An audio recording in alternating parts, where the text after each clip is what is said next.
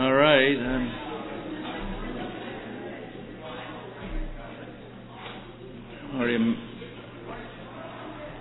You may turn to 1 Peter chapter 3.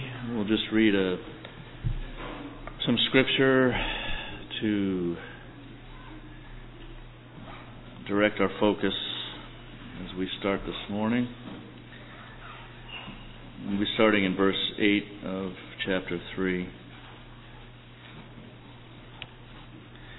Finally, all of you be of one mind, having compassion for one another, love as brothers, be tender-hearted, be courteous, not returning for evil for evil or reviling for reviling, but on the contrary blessing, knowing that you were called to this, that you may inherit a blessing.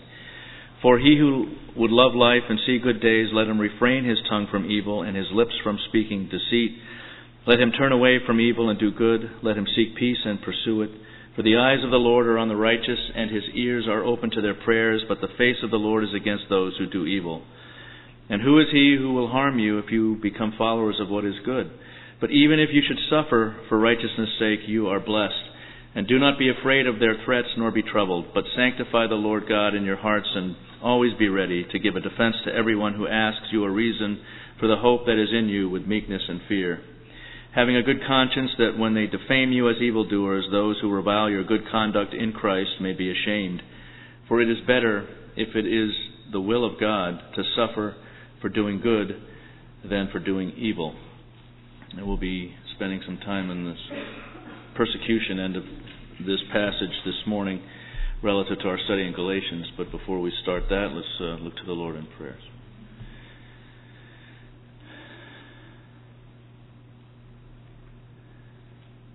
Father, as we come to your word this morning, we are mindful again of the provision of it in our lives as that which is your thinking. It's the mind of Christ, the thinking that would put us in line with your view of all things that you have revealed before us to come to understand.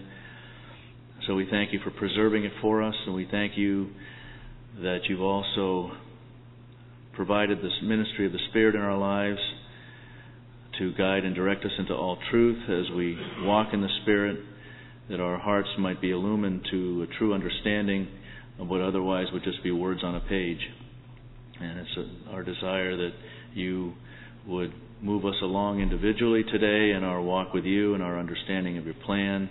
We all have room to grow, Father, and that we might have clarity of understanding, clarity of communication this morning, and looking into the Word, and we just commit our time to you, to the end that you would be honored and glorified in the end of all of our time and our devotion to the Word of God. In Jesus' name we pray, amen.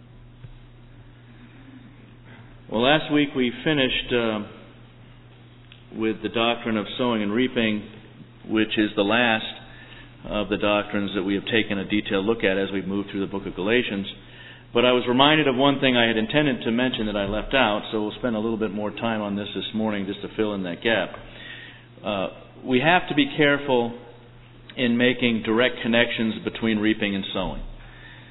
As we noted earlier, we tend to associate what appear as obviously negative consequences with the just deserts of sowing to the flesh. That's our knee-jerk tendency. Job's friends were famously guilty of this when they insisted that Job's travails were simply a reaping of what he had sowed in some way. Now, each of the three friends either intimated or outright asserted this. Turn to Job 4, verse 7, where we find right out of the gate here early on in the book, after the narrative of the circumstances that overtook Job, we find this charge from one of his so-called three friends, Eliphaz the Temanite. And we're going to start in verse 7 and just read down through verse 9. He says, "Remember now, who ever perished being innocent? Or where were the upright ever cut off? Even as I have seen, those who plow iniquity and sow trouble reap the same. By the blast of God they perish, and by the breath of his anger they are consumed. So clearly, even most explicitly in verse 8, he said, those who, if you're suffering, if you're reaping trouble, then you have plowed iniquity somehow, Job. Now, Eliphaz's expression is consistent with many passages in Proverbs. And Eliphaz's assertion, along with the other friends, shows that the principles of sowing and reaping were well known from very early on in recorded biblical history. And why wouldn't they be? The original example of this is Adam and Eve. And that would still be very fresh in the minds of those who were living through early biblical history. But is this a case of Job reaping what he sowed? That's a trick question here. It's a trick question. Though true in the realm of ultimate justice concerning the sowing of wickedness,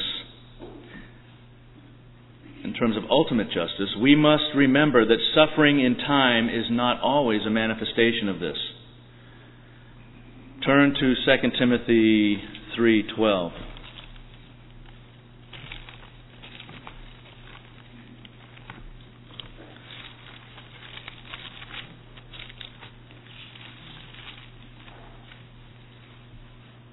Passage that many have committed to memory, or at least can paraphrase.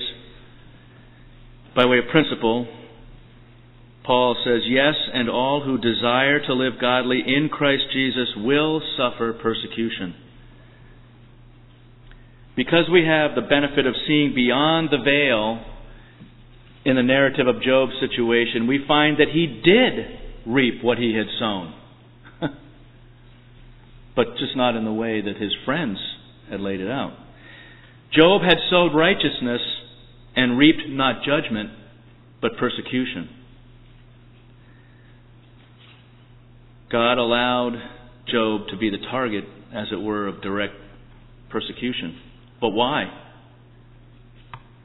God looks down and points out to Satan, "Look at Job, a righteous man." Job says, "Oh, I'll show you a righteous man." Okay, have your way with him. Job reaped what he sowed in a very different way than the direct application of the principle in the way that Job's friends had put out there in their dialogue or their discussion with Job. And is there any wonder why the Lord would be so upset with them? And this will tie in shortly to the text of Galatians. Believers today who sow to the Spirit will be the targets of Satan, who will mobilize his forces, including many people around us who might be unwitting players in this. He will mobilize his forces against them in whatever way and to whatever extent God allows. And this is one of the answers to the question, why do bad things happen to good people? And I use that in a generic sense, not in the worldly sense of we know that we're not good, but good in the sense of those who are walking with the Lord. Why does God allow bad things to happen to those people? Okay, back to the text of Galatians. We are now moving into the last outline section of Galatians, the conclusion of the letter from chapter 6, verse 11 through verse 18. Let's start. We're going to read this section here just to have it before us, starting in verse 11. "See with what large letters I have written to you with my own hand. As many as desire to make a good showing in the flesh, these would compel you to be circumcised, only that they may not suffer persecution for the cross of Christ.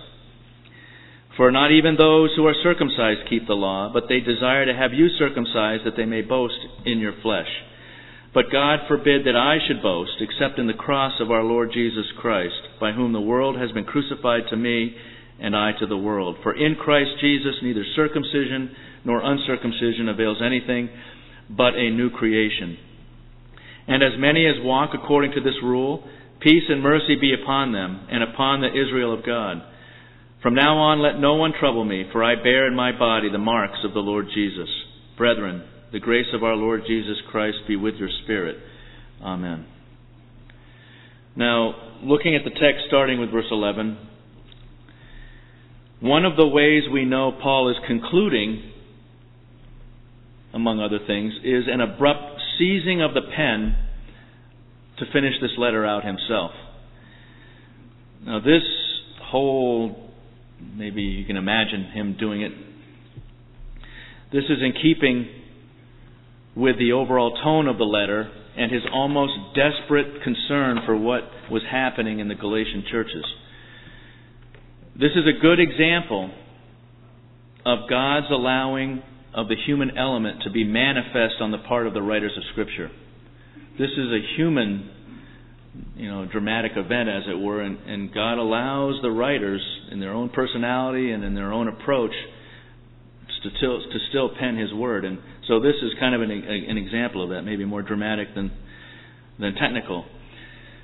Now, this is not the only place that Paul is moved to do this. We see this in other places. Turn back to 1 Corinthians 16:21.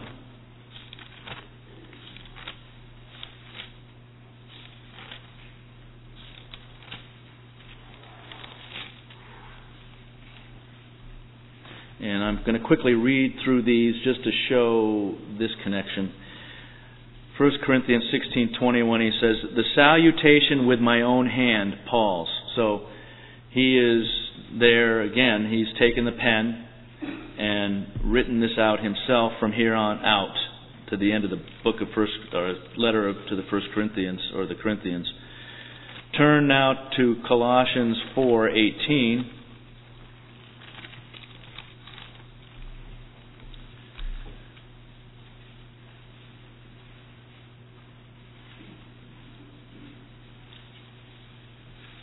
Colossians 4:18, he says, "This salutation by my own hand, Paul. Remember my chains. Grace be with you. Amen." And finally, a couple more books ahead to 2 Thessalonians 3:17.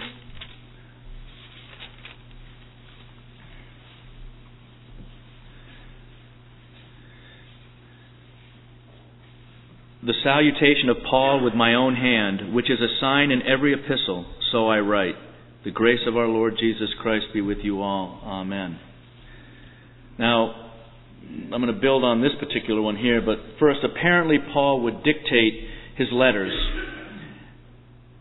and then he would typically sign them, as we see here specifically in 2 Thessalonians 3:17. He had someone that would take dictation, and then at a certain point, he would take the pen and finish the letter by way of salutation or benediction. And this would serve as authentication of this communication to his recipients, and not necessarily emphasis, though the additional role of emphasis is much more evident in Galatians, the letter to the Galatians. Now, there really isn't much we need to do by way of additional clarification as we go back to Galatians 6 of this passage, other than deal with a few particulars, and that's speaking specifically of verse 11 here. First, Paul starts with the blunt charge to see how he has taken direct control of the pen for an important exhortation. So he has said, "See how I have done this." The word for see is a Greek word that takes a particular form on the basis of its tense.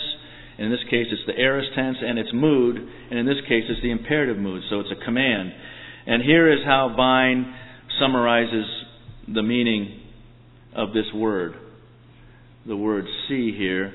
To see calls attention to what may be seen or heard or mentally apprehended in any way, regularly rendered behold. And that behold, obviously, in and of itself is a stronger word in the English than the word see, so it's an apt, perhaps better translation for us to get the sense of what Paul's urgency is here. Now, this word is routinely translated see, and it's found in a number of places in the New Testament. It's translated see with the emphasis on turning one's attention to something so as to perceive and to understand. It is also frequently translated know, with particular emphasis then on the perceiving and understanding end of this. And we have examples both of such uses in the book of Galatians itself. So we're going to go and look at these two. Turn back to chapter 2. They're both in chapter 2. Starting in verse 7. So we're interested in developing the understanding of this word see as Paul directs them, commands them. Verse 7, but on the contrary, when they saw, there's the word, that the gospel for the uncircumcised had been committed to me, as the gospel for the circumcised was to Peter. And I'm going to stop there, because I think I can develop enough of it from that. We find that the apostles, in this context, Paul is meeting with the apostles Peter, James, and John. And so when he says they saw, he's speaking of those apostles, those individuals. So we find that the apostles Peter, James, and John, upon turning their attention now, this is the whole idea, upon Paul, came to understand something important about his ministry. So the idea is, behold, they beheld, they examined, and they saw and understood as they directed their attention to Paul laying out his ministry before them. And this is specifically reinforced in verse 9. It says,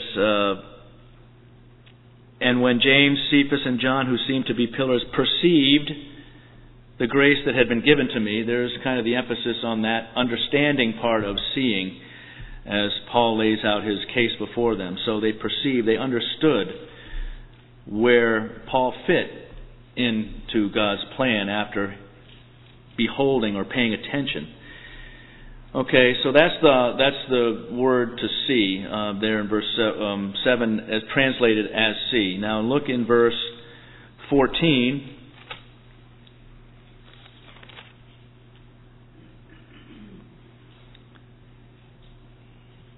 And this is another use of the word as translated to see. But when I saw, this is Paul now speaking, Paul saw that they were not straightforward about the truth of the gospel, I said to Peter before them all, if you being a Jew live in the manner of Gentiles and not as Jews, why do you compel Gentiles to live as Jews? So Paul, this is another situation where he beheld what was going on when he arrived in Galatia and saw that Peter had slipped into hypocrisy. So once he saw that to the point of understanding, he stepped in. So the idea is, he saw, he let it sink in, and he understood, and then he acted. Now for the translation of this word by the word know, turn now to verse 16. Well, we'll start in verse 15.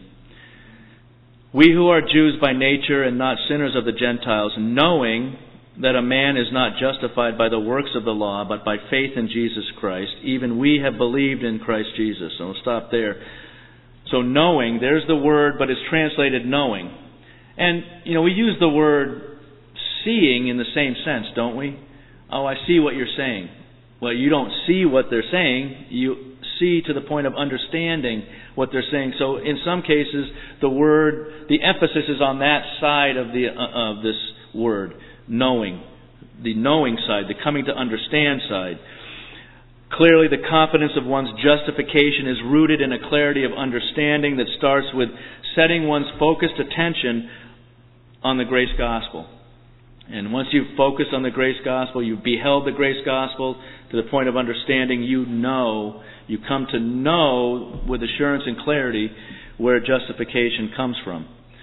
So, this Greek word is used in the figurative sense of seeing with the mind's eye with the ultimate aim of knowing. Okay, let's go back now to verse 11. So that's the issue with see. Come on, basically, you look carefully to the point of getting what I'm going to tell you now. Secondly, we find Paul referring to writing with large letters. Now, I understand that the King James might be a little misleading here in terms of it gives a sense of the possibility of interpreting Galatians as being a large letter itself, an extensive letter. But we'll see not what Paul intends here. If you look in the other translations, New King James and the New American Standard specifically, you get the sense clearly as you read it of what Paul speaks. He's referring to writing with large letters, and that simply means writing with large letters. Vine goes to an extensive length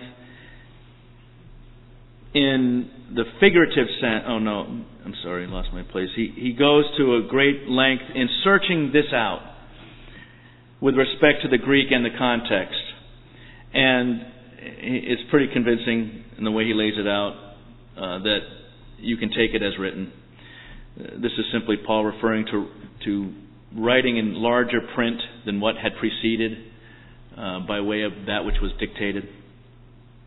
Now, it has been suggested that Paul's use of large letters was related to the possible eye issues that he had implied of himself earlier in Galatians 4:15. If you remember, he said in talking personally to the Galatians, he said that they would have plucked their own eyes out and given them to him if they could. And so there was some sense, well, maybe he's got an eye problem and he's got to write with big letters. Now, this is also further connected by some with the thorn in the flesh that you're familiar with, described in 2 Corinthians 12:7. So some people say, oh, there it is. He's got an eye problem, and it's also referred to in 2 Corinthians. That must be it. His thorn in the flesh is an eye problem. Well, sometimes we get too caught up in trying to connect biblical dots or read rational meaning into the text that may not be there, and we simply fail to take things at face value. I mean, that's the way it should be taken unless there's a compelling reason to take it otherwise. The Bible is, in some people's mind, a mystical, a difficult book, so there's got to be hidden meanings all over the place. So we've got to search this out and come up with some clever interpretation or absolute answer for something that seems to be uncertain, where there really isn't anything there. Paul is simply saying, I want to make this very clear, so I'm going to write it myself and write it very large. Okay. And there's therefore no indication that Paul's use of large letters had anything to do here with anything more than emphasis on his message, as we ourselves might do in using all capitals. Right? Now, there are those who feel, on the basis of the statement in verse 11, where he says, see with what large letters I have written to you with my own hand. Some take that statement to mean that he wrote the entirety of the book of Galatians, specifically because of the particular tense that he uses here with the have written. It's kind of in a past tense. But I read other very plausible explanations for this, and it seems very likely, or more likely, that Paul simply has expanded a bit on his normal approach or practice of signing his letters. As we've seen in 2 Thessalonians 3:17, it was normal for him to take the pen and sign it, as it were, and maybe with some extended exhortation. Here he has expanded on that a bit more. This is a much more extended section of Scripture that he has written himself.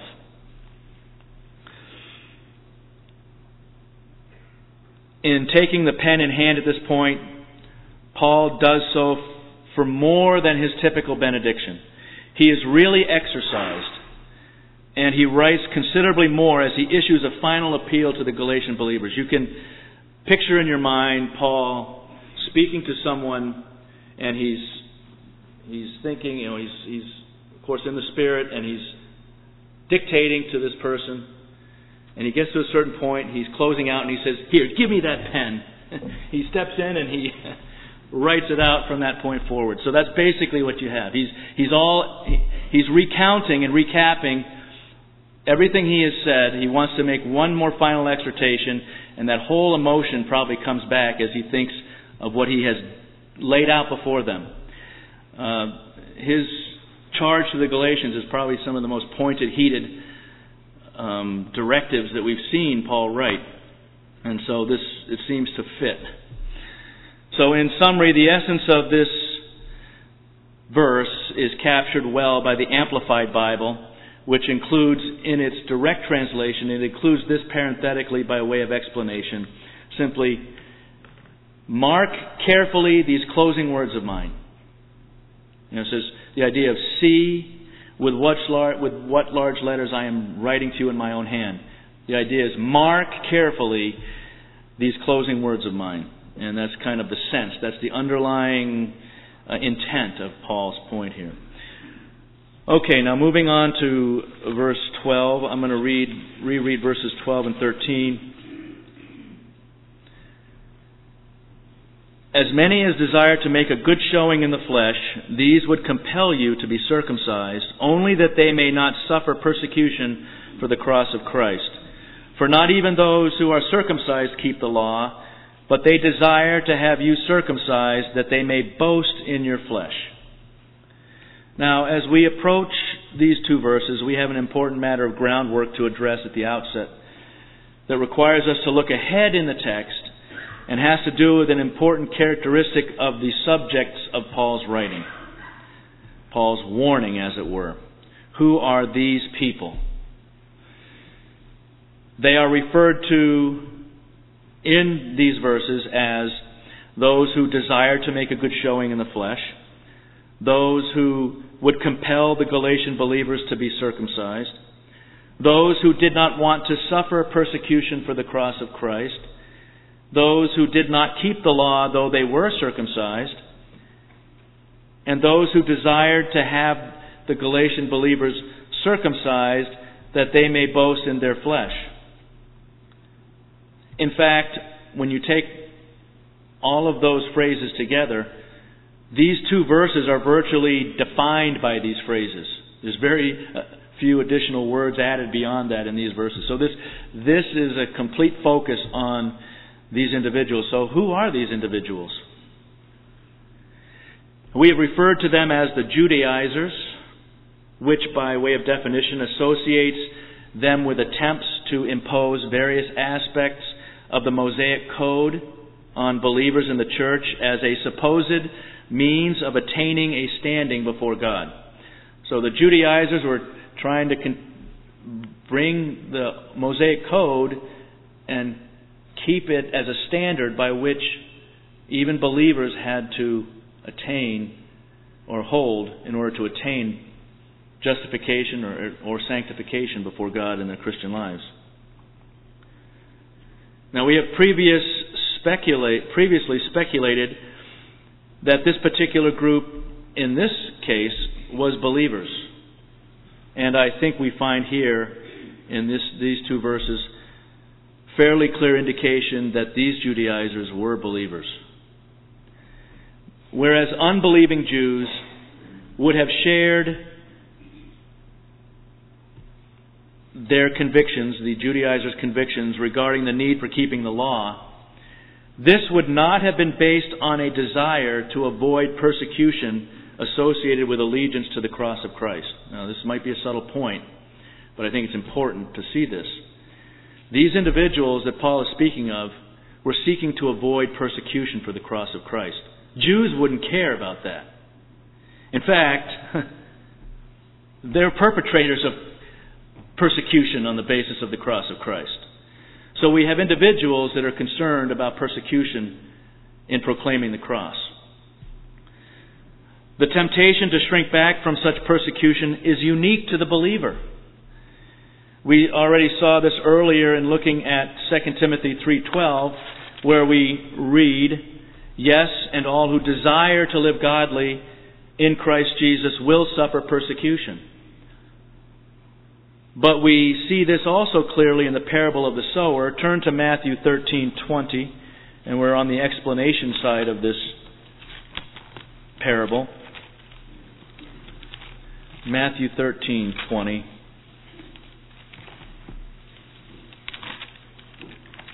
We'll just read 20 and 21. "But he who received the seed on stony places, this is he who hears the word and immediately receives it with joy. Yet he has no root in himself, but endures only for a while. For when tribulation or persecution arises because of the word, immediately he stumbles." Now the word of God that Christ refers to here specifically relates to the message of the cross. Now there would be, as I said, no concern on the part of Jews in avoiding the persecution of the cross. They do not believe the message of the cross. They were the primary perpetrators of persecution related to those who held to this message and were seeking to spread it. So it seems we have a group of believing Jews who have failed to put off certain remnants of Judaism. And we see references to this category of Jews in a number of places. Turn to John chapter 12, verse 42. John 12:42.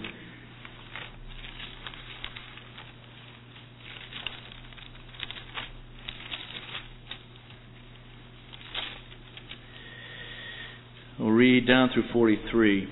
Nevertheless, even among the rulers, many believed in him. But because of the Pharisees, they did not confess him, lest they should be put out of the synagogue.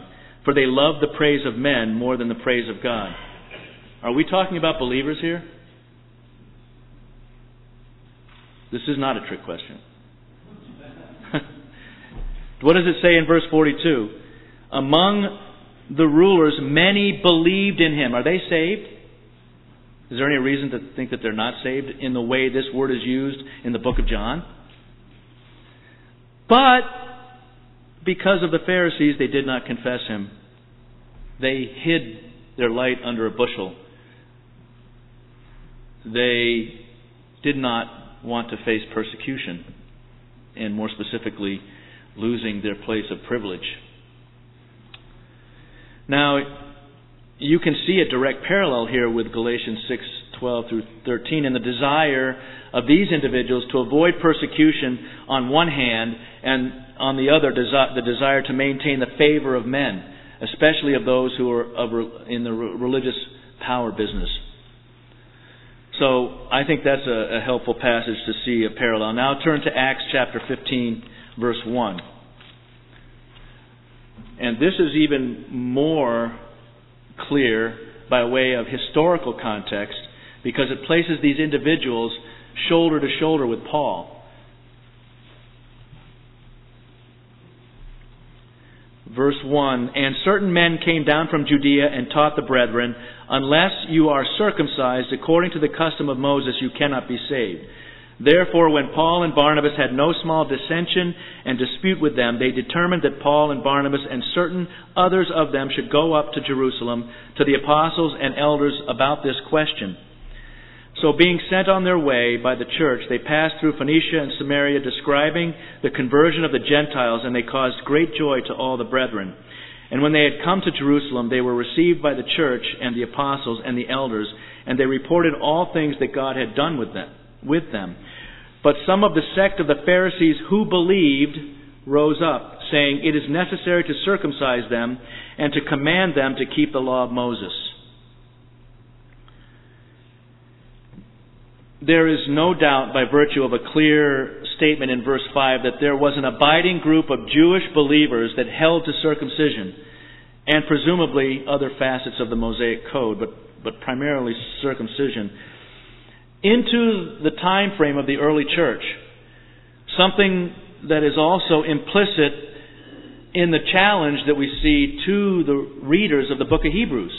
They had lapsed as Jewish believers into resuming practices, Judaistic practices, aimed at deriving for themselves or maintaining a right standing with God.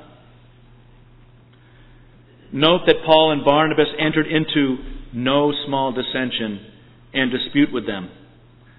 Does that sound anything like the sentiments toward them he conveys in his letter to the Galatians?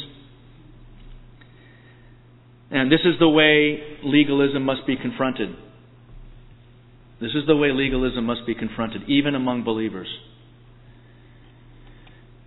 We will talk about this more as we get through both these verses in terms of application. So having established the likelihood that Paul is addressing a problem within the church involving those of the church, let's go back to Galatians 6. These are most likely believers he's talking about here, these Judaizers, based on the terms he's used, based on the historical context, based on confirmation that this really could be the case and had happened, these appear to be believers. And let's move on now to look at the text. And I found the outline that was offered by Dr. Jeremiah to be very helpful for this. He labels the overall passage here, the hidden motives of the persecutors. And he presents 4 ways in which this is laid out before us in these 2 verses. He cites the motives as the approval of the people, the first part of verse 12, the avoidance of persecution, verse 12, the second half of verse 12, the appearance of perfection, 13, the beginning of verse 13, and the attitude of pride, second half of 13. It's always great to use alliteration. You see how he did that? Sometimes we strain to make that fit. Sometimes it comes and it works, and in this case it works pretty well.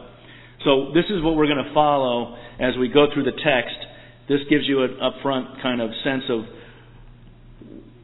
where Paul is going. So let's start with the approval of the people. And we'll read the first part of verse 12 again that relates to this.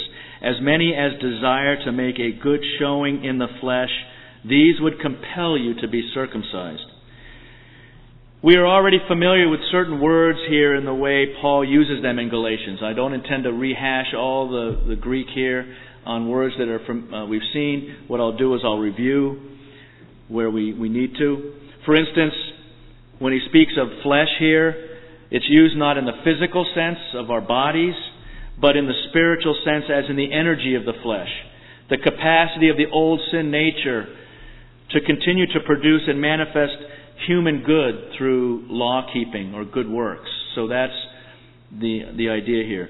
And he uses circumcision here, speaks of circumcision both as a literal, in its literal sense, but also as representative of the whole Mosaic code, in whole or in part, as a way of the spiritual life. Circumcision is kind of the emblem of the Mosaic code in its practical outworking. So when he uses circumcision, it's both in the discrete, literal sense, but also as a representative sense. The word now we're going to look at a new word here. The word for good showing, or fair show, as in the King James Version, is the Greek word euprosopeo. It is found only here. This is the only use of it in the New Testament. But through its compound, and that typically makes it more difficult by context, or by extended context, by multiple use to find its meaning. But because of its compound parts, the simplicity of it, the meaning falls out fairly naturally. It's a compound of eu, and prosopon. Eu as a prefix is good. It means good. And prosopon means a face. And it's the verb form. So literally, it's to put forth a good face. That's literally. Here it is. They want to put forth a good face. But more suitably and understandably, according to Vines and BibleStudyTools.com, it means to make a fair show, or simply to please. And the power, therefore, the word to please, that's pretty mundane. But euprosopon, that's a pretty descriptive word if you take it in the Greek. And that's the power of the Greek. It sometimes uses compound words that elicit images that give you a more powerful sense of what Paul is intending. So the idea is to put on a good face. You can kind of imagine that. Whereas to please, okay, fundamentally it means to please, but boy, to put on a good face, you can kind of picture that. Well, that's the power of the Greek, and here it simply connects with the fleshly tendency toward the approbation of man that we all have. We have this facet of the old sin nature that has a tendency to want to please man, to get on the good side of man. This tendency, of course, is not concerned with pleasing man. I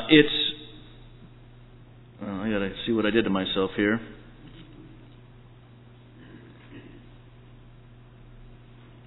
This is a tendency, as I said, that we all have. It's the tendency that was subjected to the Spirit when Peter and John refused to submit to the religious leaders in refraining from preaching the gospel. If you remember that in Acts, some time ago in the Acts study, Peter and John were arrested and brought before the religious leaders, and they were directed not to continue to preach the gospel message. And Peter responds, "Whether it is right in the sight of God to listen to you more than to God, you judge." So the idea is this tendency that they might have had, the fleshly tendency to kowtow or to put on a good face before the religious leaders, was subjected to the Spirit, and instead they chose to please God and not please man. Instead, on the Judaizers' part, they wanted to further cover and by it control. I should say they wanted further cover. They themselves wanted further cover. They wanted to expand their base of cover for their own failure to walk with the Lord in a manner pleasing to Him according to the Spirit. They were looking for broader cover, and this is a tendency also. If you are not walking in truth, surround yourself with more people that aren't walking in truth, and you won't feel quite so bad. The conviction won't be there. So they wanted further cover, and by this they wanted further control, or they had to control. And they sought to compel the Galatian believers to follow their legalism. And primarily this was conducted through the outward act of circumcision. Gentiles would not have been circumcised. So this would be something new to them and be something that's outwardly demonstrable that showed that these believers were now lining up with the Judaizers. This word for compel, these would compel you to be circumcised, bears the sense of some form of a strong threat, either direct or implied. The fearful implication being that without this step, the step of circumcision, and perhaps other aspects of the Mosaic Code, the believer would not attain assurance of a right standing before God. So that's the threat. That's a pretty severe threat.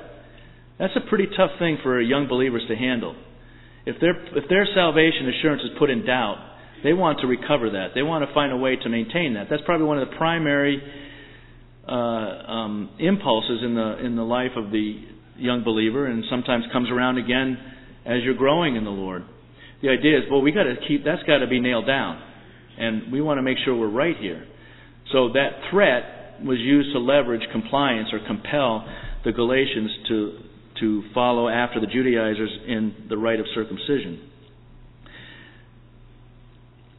Now we have, again, two examples of this word used in Galatians.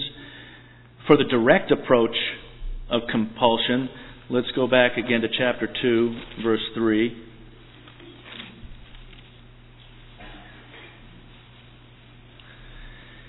Again, I'm just going to break into the context and pull this out. Yet not even Titus, who was with me, being a Greek, was compelled to be circumcised. Again, this is Paul resisting on behalf of Titus attempts to have Titus in a similar fashion to the way the Galatians were being compelled to be circumcised. So that's a direct compulsion. And again, this is akin to what the Judaizers are doing in Galatia. But for the more indirect approach, look at verse 14.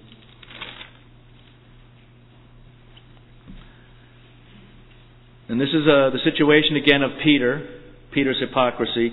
But when I saw that they were not straightforward about the truth of the gospel, I said to Peter before them all, "If you, being a Jew, live in the manner of Gentiles and not as the Jews, why do you compel Gentiles to live as Jews?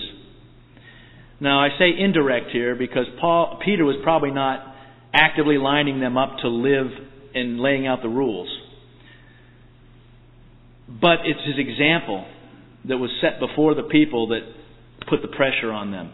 It was his hypocrisy in living a certain way or kowtowing to the Judaizers that itself indirectly influenced the Galatian believers. Peter's complicity in this served as a powerful coercion upon the Gentile believers there. Now, I'm going to address the contemporary implications of this in a summary section, but suffice it to say now, this is no different than the particular ways in which some impose insecurity upon believers today. Okay, I think I'm not going to get started here. We're ready to move into the avoidance of persecution as the second motivation. But I have too much on that to squeeze into 4 minutes, so we will hold off and give you a little extra time. As I said, there's a lot of implications of this and specific application relative to our present day. You might think, well, circumcision, that's irrelevant. Mosaic law, that's irrelevant. Well, it might be in the strict form that we see it here, but it is much more relevant, directly relevant than we might make connection initially with some of the things that we see today that have advanced legalism and particularly insecurity in the lives of believers that we want to make connection with. So we're going to get through the rest of these before we get to the application. So we'll pick up with the avoidance of persecution next week. So let's close now.